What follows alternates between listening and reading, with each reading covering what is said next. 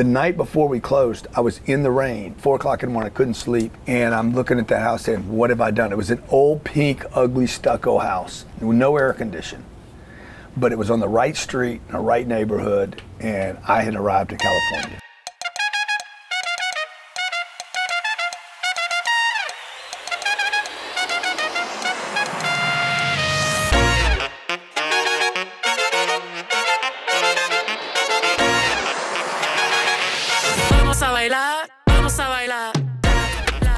Well, you know, Grant, when you made your first million. No, well, I might make $1 million right here. When you made your first million. Yeah. Can I go? Yeah. Oh, you won that. You won that. You won that. You won that. We're going over here. Yeah. $1,000 a game. When you $1,000 a game. When you made your first million, did you think you arrived? Man, I didn't even make I didn't make $1 million. What I did was, what happened was, I was out grinding, pounding away like a freaking maniac. On the board already, son. Yeah, look at that. And what happened was, I was in La Jolla, California, and I was at my little desk. I bought this $850,000 house. It was like no air conditioning. I remember closing on the house. I'm like, there's no way. I put 200 grand down. I was just starting to make some money, and my deal was starting to work, you know. Found this house, fell in love, said I gotta move there. I moved from Houston all the way to La Jolla. The night before I closed, I was dating a girl. We moved over together to La Jolla from Houston. Drove a BMW and an old Ford Explorer. Drug a U-Haul across the country. I saved my plants in Houston because I didn't have enough money to buy plants. I'm probably 30, let me see, I'm probably 31 years old. And the night, we were staying in a travel lodge for $80 a night. Wow. I mean, dude, I was struggling. $80 like, I know it a doesn't seem like when you say $850,000 house, I put everything, I put 200 grand down, I financed 650. My note was, I think my note was $4,000 a month, and I was like, what am I doing? The night before we closed, I was in the rain. Never rains in La Jolla. In the rain, 4 o'clock in the morning, I couldn't sleep. And I'm across the street from the house. I went for a run that night because I couldn't sleep. And I'm looking at that house saying, what have I done? It was an old, pink, ugly stucco house with no air conditioning. But it was on the right street, in the right neighborhood, and I had arrived in California. We moved into the house, and I'm starting to like make a little money. I was making enough to buy the house, to get approved for the house. Yeah. But what happened was, I didn't know how much money I was making. And I never thought about being a millionaire. Like, I never thought about, I'm gonna be a millionaire one day. That wasn't the deal. I just wanted, man, these are terrible roles. I was just working hard, opened up my checkbooks, I'm going through my accounts, and I'm like, man, I have $1 million. Cash. I had $1 million in accounts. And plus I had the house with the debt on the house, but I was terrified. The $1 million didn't make me feel good. When I saw that, the fear that went through my body was like, how am I gonna pay for this? What have I done? This was freaking ridiculous. I'm way over my skis. All the regret. Started focusing on the regret side. Well, it was like, it was like, what have I done here? I'm ahead of myself. I shouldn't have done this. And I got terrified, man. And it was actually, it was not a feeling of I had arrived at all that people think about. Like, oh, I'm somebody now. And I think having that money made me want to work harder because I didn't want to go backwards. But what happened was I became like terrified I was going to lose the money. You going back home, son. Yeah. I was so scared I was going to lose the money that I didn't actually enjoy it. You know what I mean? Have you ever had that? I know exactly what you mean, because it's exactly the same panic I had, but it was with 75 million cash in the bank. That's when I met you. I was scared to death. Wow. That I didn't want to be the guy that made it. That damn 75 million doesn't seem like I'd be worried about it. And then the guy that lost it.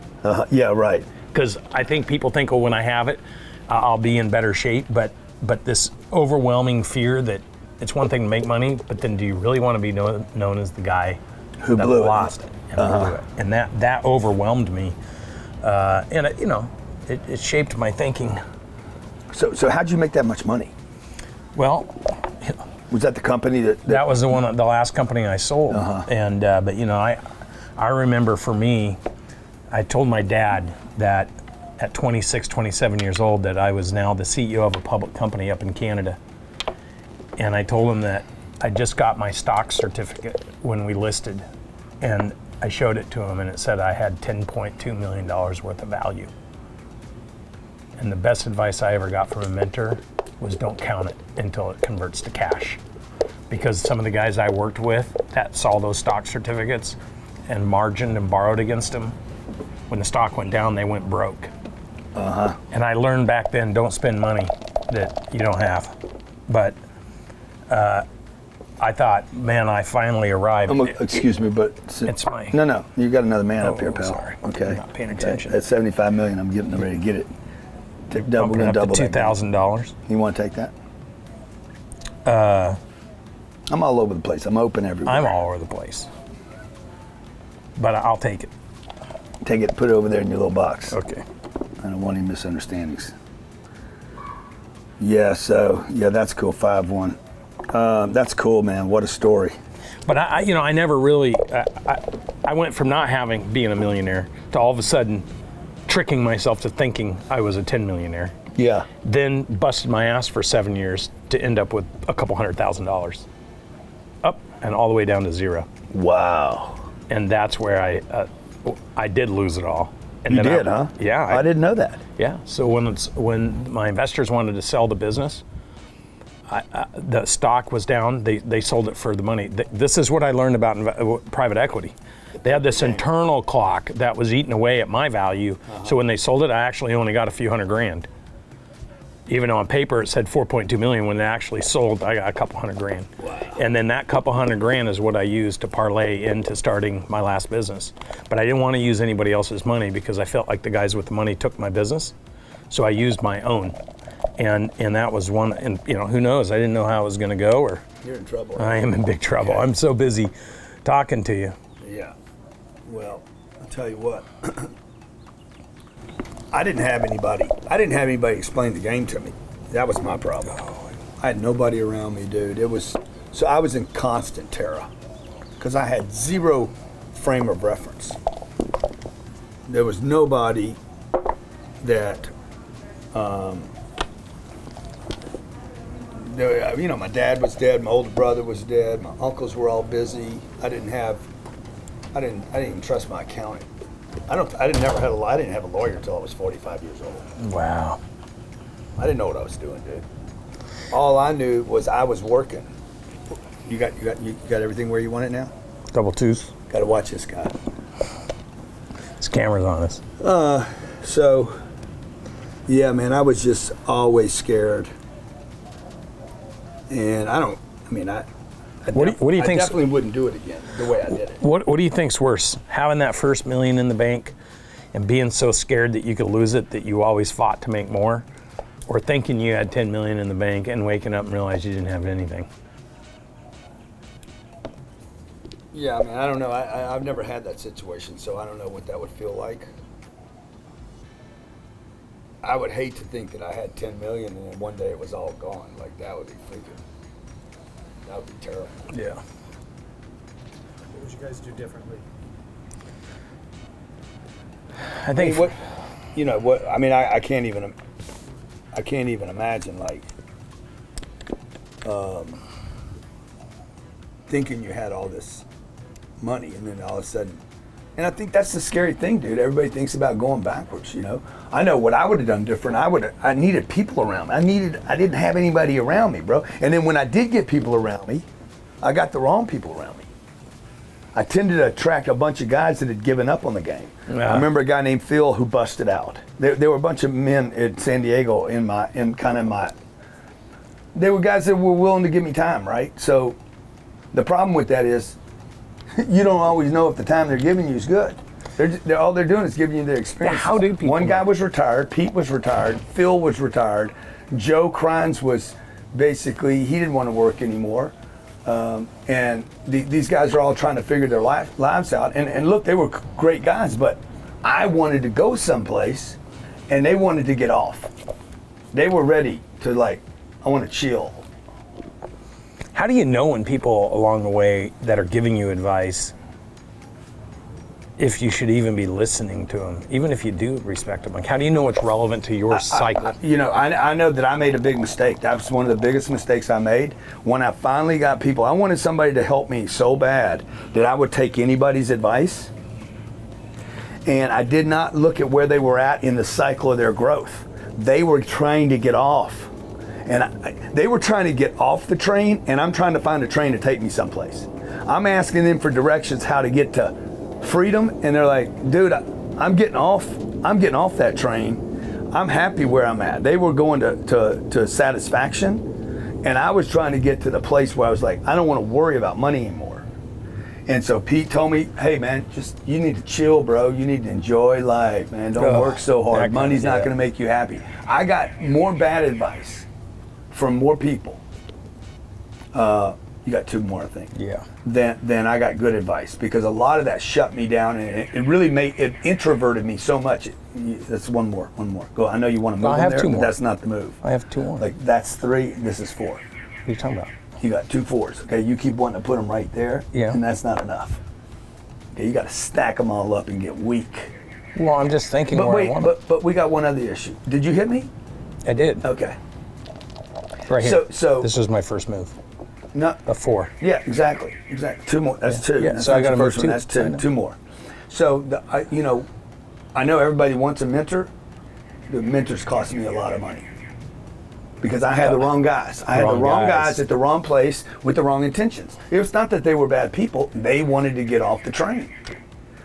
And I didn't want to get off the train, dude. I wanted to blow up. Everybody was telling me, man, bigger's not better. You're not going to be happier. Scaling, like that word wasn't even around then. It was just bigger's not better. Smaller's better. And do you think all those people felt that way because of all their failures? Yes, so they just 100%, 1,000%, bro. The one guy was a super talented dude. That guy could have been as big as he wanted. As big as he wanted to be. And what happened with him is he got cracked in a contraction. He was a builder. Oh, so he built, and he should have kept building. He should have kept pushing into it, and when he got slapped, he backed off. And I didn't know the whole story. So the thing that I know today is you should know somebody's entire story before you ever take one piece of advice from them. The whole story. Because that is going to color their truth. He was telling me his truth. And my uncle was telling me his truth, and my dad would have told me that. People are just telling you what their reality is. It's not like anybody was trying to hurt me. So when somebody's sitting there getting advice from all these people, what about when they're getting advice from people that actually hadn't even done anything they're trying to do? Because I listen to people, they're like, I can't, or no one, or it won't happen. And I'm like, why do you have this feeling? Well, because other people have tried, or people told me, or they didn't even try it themselves. Like, what would you say to those people? Yeah, I mean, what would I say to people that say that use excuses before they even take action? Yeah, I think you need to look at where you're getting that data from. Like, nobody naturally wants to quit. It is not like, even a child knows, okay, I'm gonna have to do this again to get it right. So,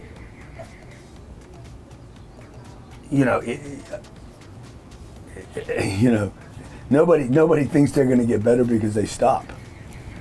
And so I think it's like, what happened that we are doing this, because it's not really normal. So when I want to quit on something, I'm like, okay, who got in your head, bro? Because it's not normal to quit. Like, what got in your head? I don't want to go to the gym. I don't have time. I can't take the risk. I can't make it. Who told you that? Because I wasn't born with that idea. I go to that all the time.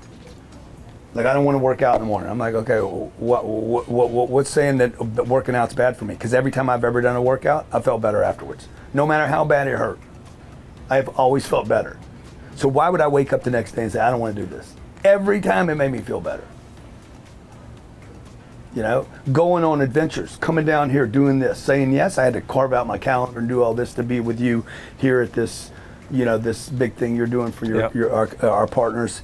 And I'm like, I don't know. I'm so happy I'm here. Well, you should be. I'm making a fortune right here on the Backgammon Your whole trip's table. been paid for. So you know what I'm saying? Like, so I have to just keep telling myself, Grant, you know, just keep showing up, bro. Just show up. That's never going to be a problem. If you show up, you're going to be better off. And I need people around me that can encourage. Oh, God dang, man. That's brutal. You want to move those for me? That is brutal. So, you know, Grant, if in reflection, you know, as you're sitting here, if you could go back in time. What are you making so much noise about? I don't know, I was excited about that. If you could go back in time, is there one very specific, I know for me, I know what the one thing, is there one specific thing that you would do or redo? One thing I would do, yeah, man, I would go so much bigger. Son of a bitch. Okay. I would go so much bigger, bro. I would like, I had no clue.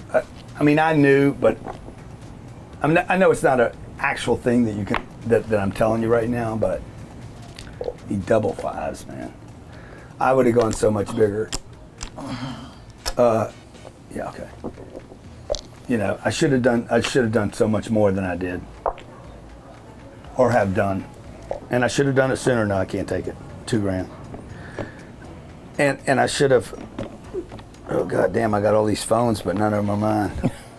So I would have gone into a different space. I mean, there's so many regrets that I have. First, I wouldn't have done drugs for 10 years.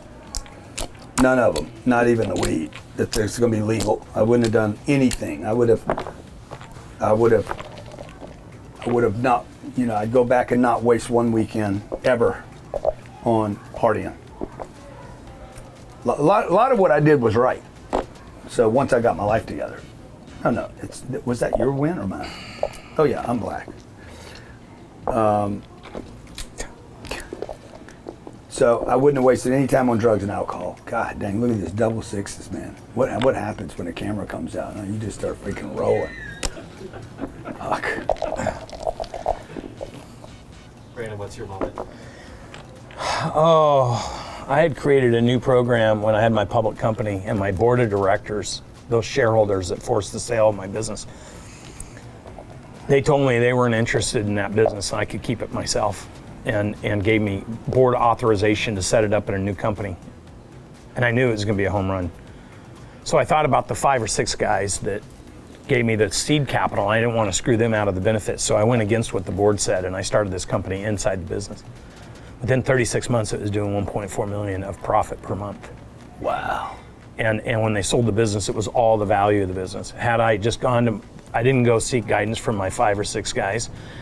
If I would have said, hey guys, I'm going to start this new company, the board authorized it, I'm just going to give you 35% of the business. It's going to be better than the original thing you invested in. They would have all said, great. But because I didn't ask them, I just made the decision myself. They felt. I didn't get guidance, and therefore I left it in the business, and then we didn't get any of the benefit. Wow. I would have made that business, I would have made $100 million off of it in my first business. Instead, I got nothing. It sold with the business. But you know, do you spend any time even doing the regret thing? No. I mean, I really spend 0 time on it. I don't regret it. I try to learn from my past mistakes. Like when I'm trying to make a good decision, like when I bring shit to you, I think, oh, I can make this decision. I'm like, you know what? I'm going to go ask.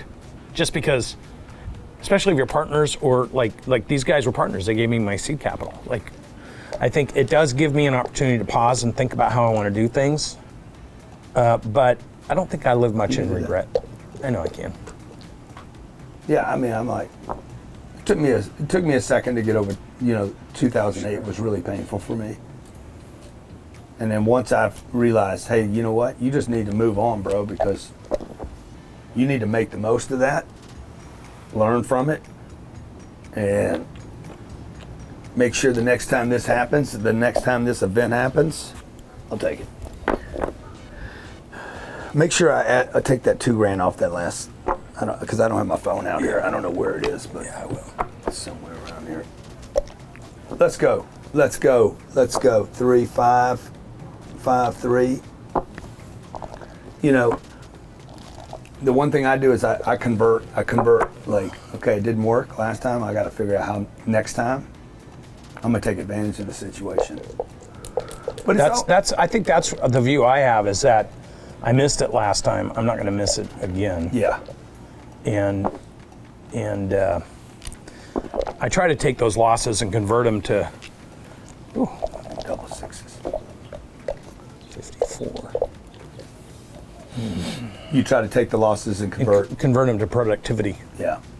What would be the best piece of advice you'd give to somebody that just hit their first million?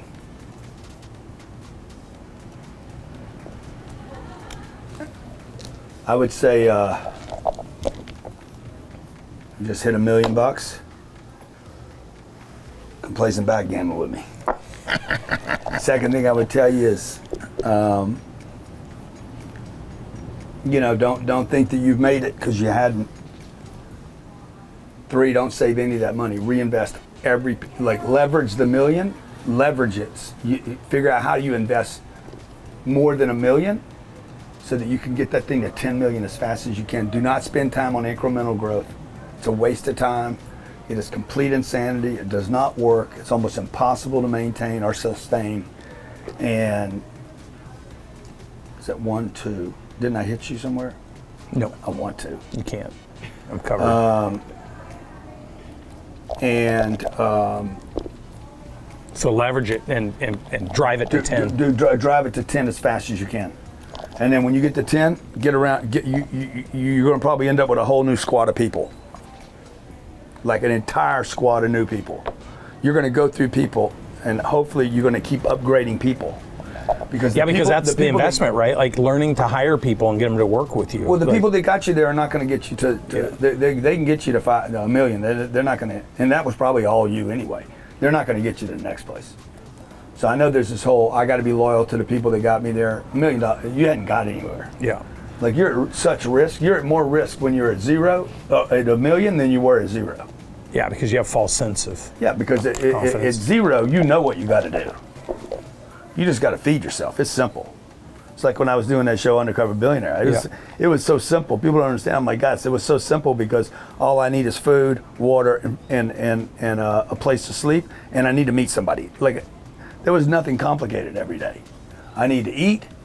I need to sleep someplace tonight. When you're hungry, like literally physically hungry, it's not complicated what you have to do. Yeah, you got it. That'll work. And that'll work. Spanky, just call me Spanky-alicious. Yes, I cracked your ass. Here you go, big boy. How about some of that? $4,000. They call me Spanky because I get all up in your ass. Take it. I know you want to. Yeah, man. But you know, look, it's a cool game, man. The whole game's cool. If people are committed to success, I mean, really committed to the whole game. Did I hit you right here? Yeah. Okay. Well, that's what I find that people, they want the success. Don't get out. 3, 4, 6. 3, 4, 6. It's crooked. 3, 4, 6. 3, 4, 6. 5. 5 and a 4. And can't hit it again. No hitty witty, baby. I just got to keep breaking. And you got garbage. You got a garbage roll over there. I'm gonna crack him, ladies and gentlemen. I'm gonna take him from 10 million to 0 right here on the backgammon board tonight in Cabo. So what are you doing down here? So what happens? All these people get here tonight, and then what happens? Well, so we've got a mastermind with many of our partners. I mean, I know you got a mastermind, but I don't even know what it means. Like, what does that even mean? Well, basically, what's cool that's going on down here is I have many of the mentors who helped shape my thinking that have been guiding and advising me for 20 years in different areas of my life. They're my friends down here, and so a lot of them are down here. So I have them speaking to a group of business owners and partners that we're working with. So like Hector Lamarck's coming, Hector right? Lamarck, Mark Still. I've known Hector for I don't even know how long. 1? No, that's a 2. You need a 2 here. Oh, sorry. Yeah, Hector. I mean, you know, it's. Oh my God, that's not good for me. 6. I'll do the 1. Oh, or the 6. See, I'm gonna do the 6 like. No, just let's relax here. I'm gonna do 6 like that. Okay. That's it. That's all the moves you got, I got bro. a 1. So where's my 1? I didn't do my 1. Yeah, you did. No, I didn't because I was gonna hit him, but I didn't. I used my 6. Okay. So I want to do that one. He is. He's cheap. So you know, they're just gonna. I'm gonna have them share their wisdom and their thoughts. So the people come in from all over the country. Yep. All over the world. We have somebody from Dubai. We have wow. somebody from Dubai. Yeah. And then they pay money to come here. And then we have them bring with them the top 3 to 5 challenges they're having with their business, so they can ask good questions. And they spend how long they're with you? A couple days? A couple days. And They hang out in a big resort like this. Hang out in a big resort. Y'all do cool things. And we all You do. can't do. Oh, 2. Sorry, Okay, sorry, good, sir. good, good. You excited? 7. And so we basically help them break through. You know, you are like the people you spend your time around, right? So given an opportunity to be around the people who have helped shaped and you're here, I mean, like, it's just amazing to have, the people that know how to be successful. Like, were you ever given an opportunity to be around people that you know you could vet, that the mentors that you believe in would bring in people who mentored them? So you get the best of, like, you get the beginning of the cycle and you get the end of the cycle and you get the middle of the cycle. Yeah. No, that's cool, man. That's the one thing I would have done different. I would have got around. I should have invested money early on in getting around people that had been there, people that had done it, and got around big boys and girls, people that were doing big stuff, taking big risks, taking on debt, not listening to people that are like, I got advice on money and debt from people that didn't have any money or any debt. They thought car debt was business debt. So we should do this again sometime, but right now I got to focus on this game because I'm going to kick your ass. All right. You know what I'm saying? I do. That's what I'm about to do. Well, you know, G, I know one of the things you and I have spent a lot of time talking about, especially when we're playing backgammon, is creating billion-dollar enterprises and doing it with people who, A, we can have fun with, B, who are serious and committed. And for me, this is just the beginning of that cycle, and I'm really excited about it. Well, that's good you're excited about that, but I'm excited about kicking your ass right now. I know you're. That's what I'm excited about. I'm about to bust you up.